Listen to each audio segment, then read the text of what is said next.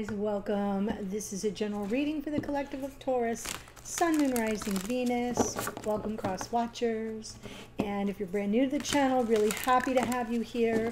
Please do come in the comments, say hello. Let me know where you're tuning in from. That's sort of my thing. I love to see where people are coming in from all over the world.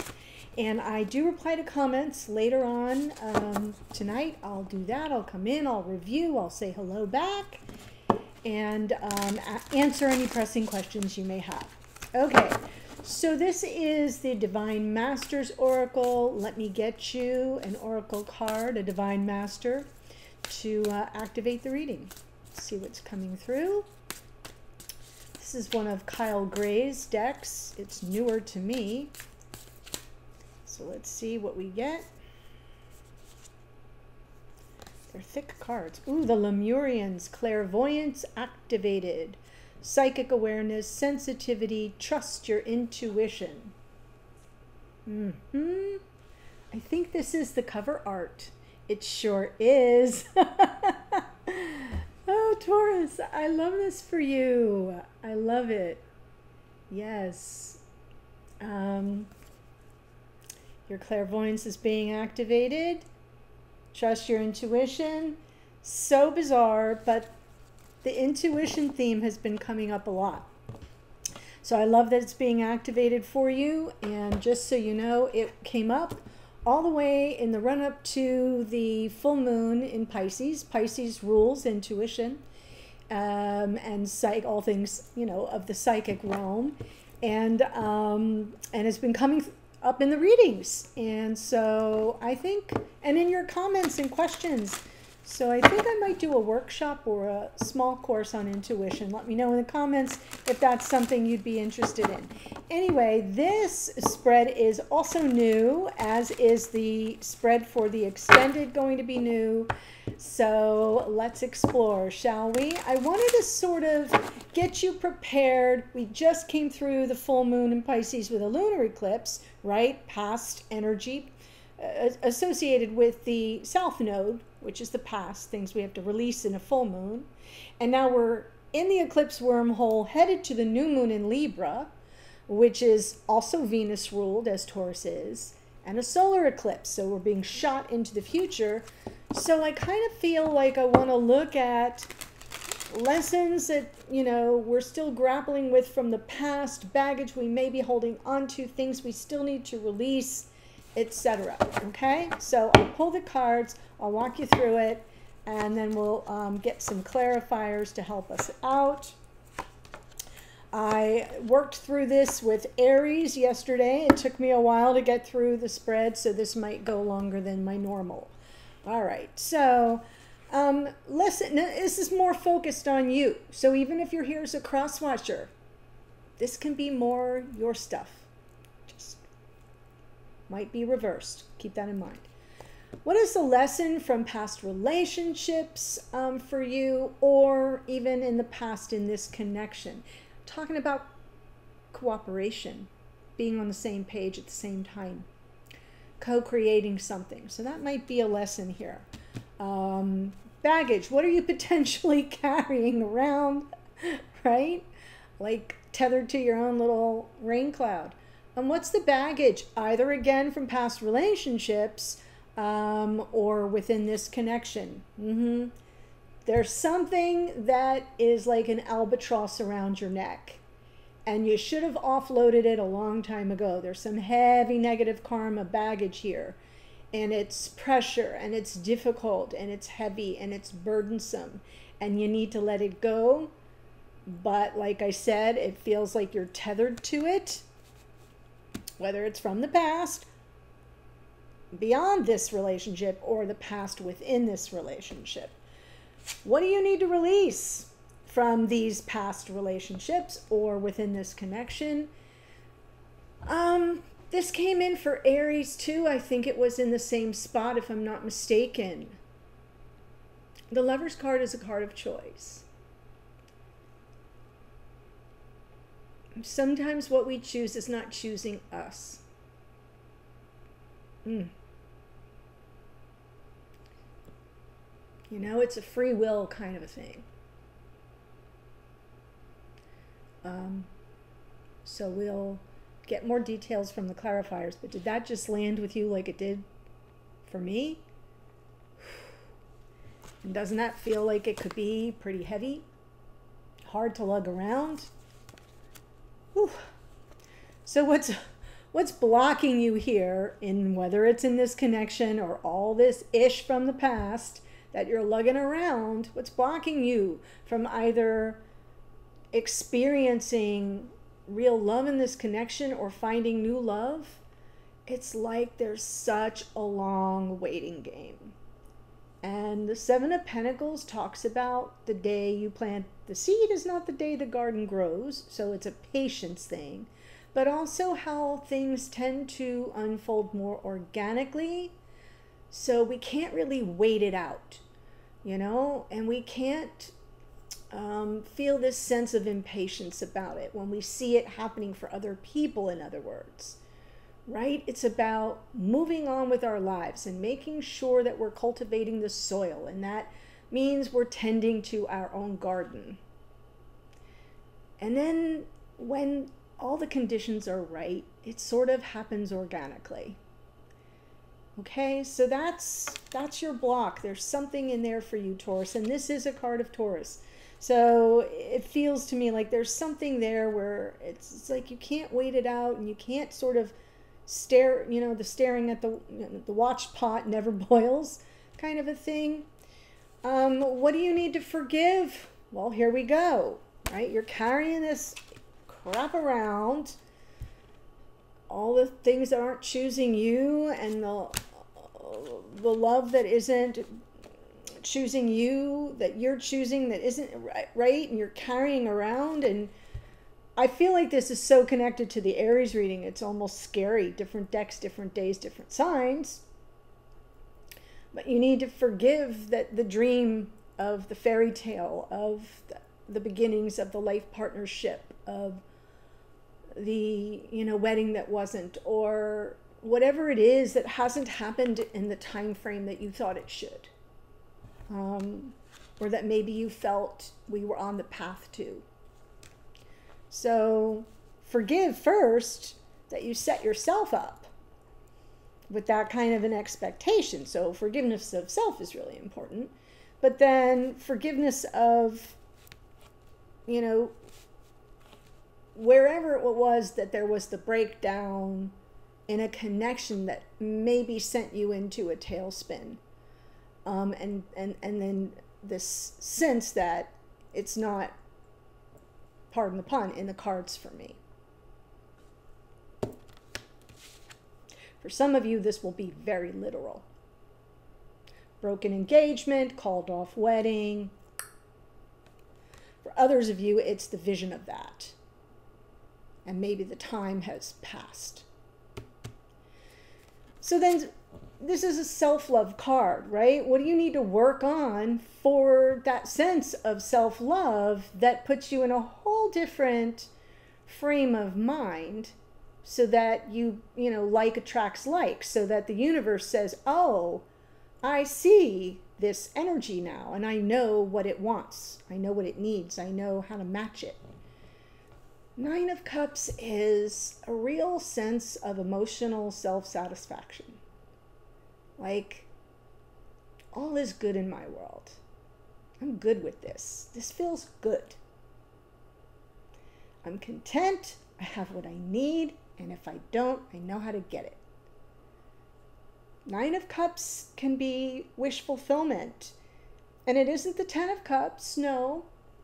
But it's where I am, and all is well. And there's balance, and there's contentment.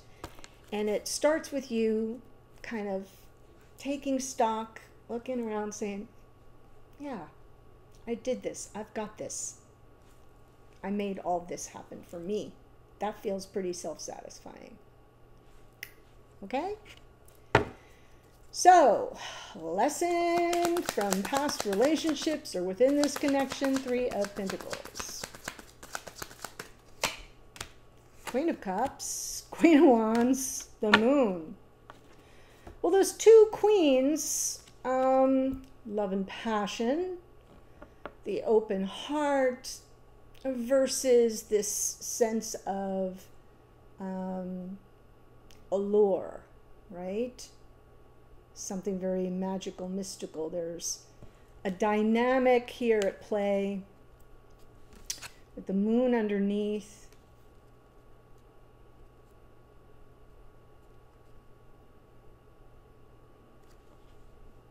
I wonder if you feared that you weren't enough for this person. Moon, because I'm reading about you here. Right? Did I not, were they not attracted? Did they not desire? There's a fear here. And I'm looking at the two queens with that Three of Pentacles being about the co-creative energy, the cooperative energy, where we're on the same page and we're building a foundation. So the lessons there, let me look at the baggage first. 10 of Wands.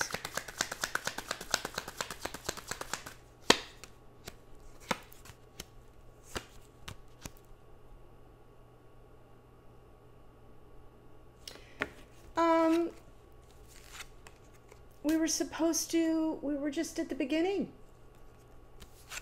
We were just taking those first steps. It was finally coming toward me. I was ready to take this big leap, and I feel like you're still carrying something that was new. Something that was like exciting and the beginnings of something coming toward you that you had anticipated, that you had set in motion. And now I feel like it didn't materialize. It was just the beginnings of it. That's why we're having this Four of Wands. We've got the Lover's card. So let's see what you need to let go of, what you need to release here. Yeah.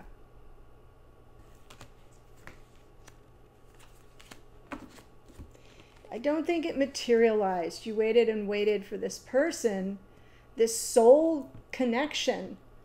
Didn't really get past. I don't feel like this person was evolved enough. It stayed in this vibration of flirtation, of, you know, playful, of maybe friends with benefits. And so you couldn't go anywhere with it. Eight of Swords, stuck energy, overthinking, second guessing, self-doubt, the waiting game. What do I, you know? Do they want what I want? Are we on the same page? Are they choosing me or not? So that's what you need to release, which makes sense, but you're still holding on to it. It's the baggage too. Because it was new and you were excited and it was about, yeah, I'm going to go all in. I'm going to take this leap of faith. And the block is that you're still waiting.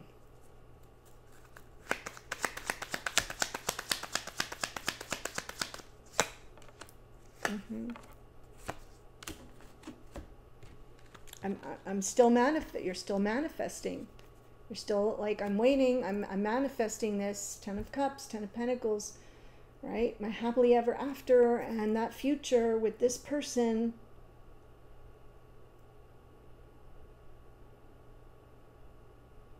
So,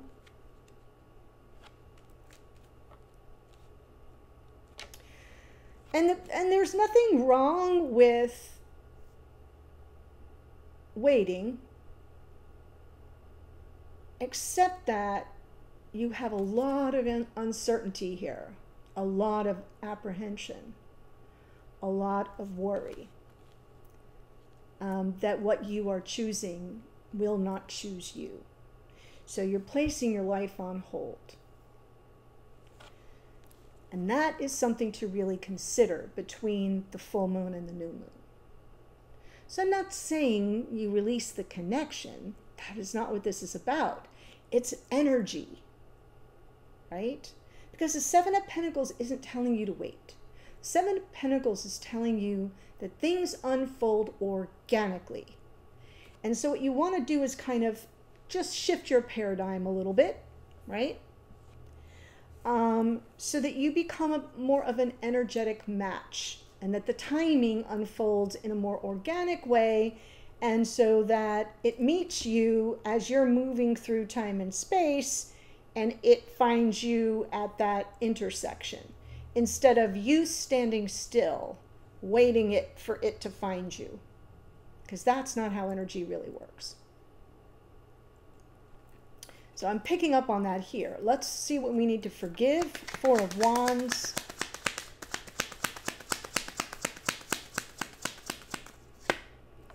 Ace of Swords. Knight of Pentacles.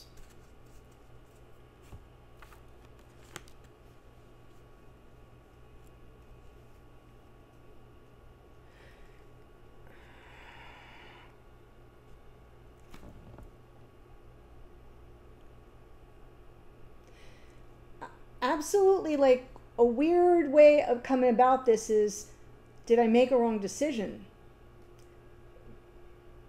This is a forgiving of self. Like, did I call it wrong? So the Two of Swords is, because it's from the bottom of the deck, is an inner monologue happening right now, which, like, I gotta decide what this really is. Maybe I thought I saw something that I didn't really see, or I called it wrong. Because the Knight of Pentacles moves very slow, okay? And maybe that's what you thought was happening here. This person is slow to warm up, or, you know, and I'm just going to wait it out. And I was just saying that's maybe you're seeing now, like, oh, I thought that's what this was. And on some level, that was a decision, and now you're sensing, I'm seeing it clearly. So there's a need to forgive, because we get to see things different. We get to see them with fresh eyes. We get to have that epiphany, like, oh, right? Maybe what I thought was moving slowly and coming toward me really wasn't what I thought it was. Because I'm seeing a Page of Pentacles, I'm seeing the Page of Wands, and those pages aren't really evolving in this particular part of the reading. And you're in this Seven of Pentacles waiting, I'm waiting on this to choose me. I'm waiting on this, I'm manifesting it, but it isn't really happening, and so it's becoming a heavy burden. It's baggage, it's hard, it's heavy, it's burdensome. And it's triggering, it's unsettling. So I sort of feel like we got to forgive the decision, because we get to choose again. We get to decide something new. So card number 6 is your self-love card. Yes, abso-freaking-lutely. Okay, so we gotta take the good with the bad. All right, so the self-love part is lesson learned. Gotta feel pretty good about that. Close out that cycle where I may be dealing with somebody who's emotionally avoidant, who isn't ready for what I'm ready for, okay? Doesn't make them a bad person. I got to be good with what they can give. I got to be good with where they're at this moment, or I got to be good with me. Right? The Ten of Wands, boom, done. Right? I'm going to release that heavy burden. I'm going to get the relief I need. And if you're going to stay in the connection, that is absolutely 100% your prerogative, but you now have clarity. You see it more clearly.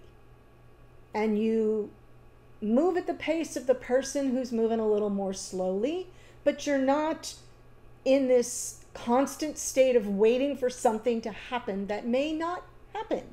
And you either accept this person on their terms as they are, and enjoy what you have and feel good about what you have, because you know that they do care and they're not out to hurt you, but they don't want more than what you have right now. And if that's cool, cool. If it's not, adios, muchachos. Do you see what I'm saying? There's a self-love aspect here to you being good with you and you closing out the cycle of the waiting game and all the fears that stirs up and all, you know, the second guessing and self-doubt and all the stuck energy and the kind of hovering on the edge of the cliff, waiting to leap for someone who isn't going to leap. And you either get to launch yourself into a whole new cycle and leave this behind, or you get to enjoy a connection for what it is and the comfort that it brings you as it is, nothing more.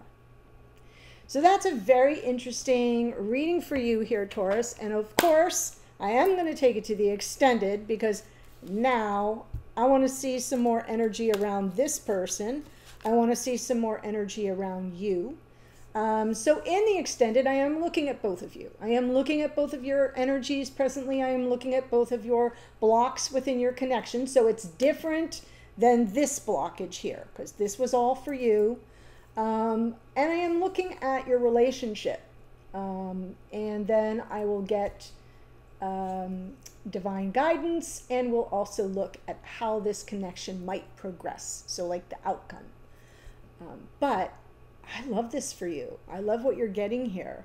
I love that you're sort of really honest and showing here like what the lesson is where your fears are coming from and what it is you're waiting for and how much of a burden that places on you and how it holds you back and what story you tell yourself about that and how you're kind of going like, oh, yeah, I need to forgive the fact that maybe I made a wrong decision by thinking somebody was just moving slowly. Maybe it's not about that at all. Maybe it's not. Okay.